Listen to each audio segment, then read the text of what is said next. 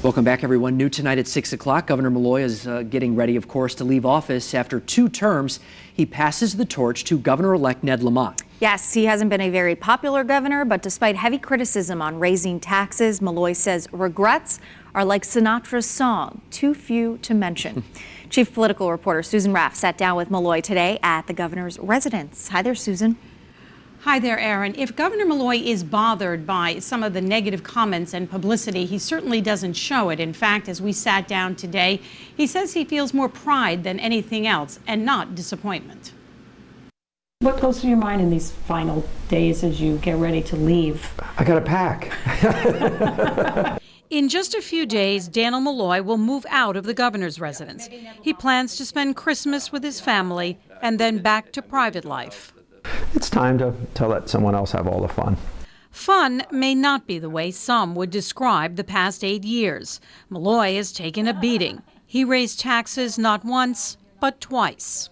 I didn't create the environment that Connecticut was in 2011. In fact, no single governor created that situation.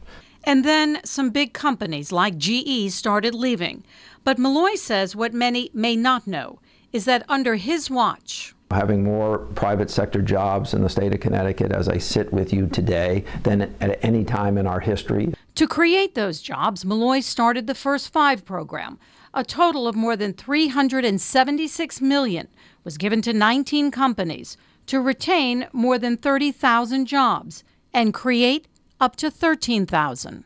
Is there a point where it is corporate welfare that too much money to these businesses is too much? You know, sure. I think there is a tipping point, and I don't think we've passed that tipping point. We've made strategic investments. NBC Sports moved a bulk of its work from New York to Connecticut. ESPN has built a 3rd digital studio, and Cigna has added more jobs. Malloy says he's also proud of bipartisan efforts to pass some of the toughest gun laws and a union contract that he says reduces pension obligations to the state by some $40 billion. He also leaves office with more than $1 billion in the rainy day fund. When I became governor, there was no money in the bank. We had no rainy day fund. But Republicans and even some Democrats had a hard time working with him.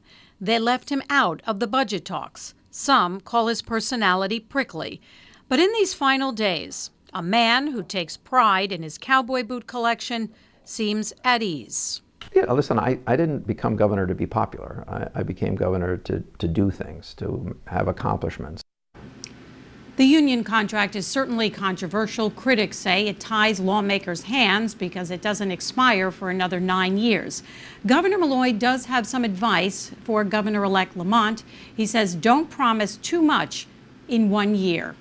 Susan Raff, Channel 3 Eyewitness News.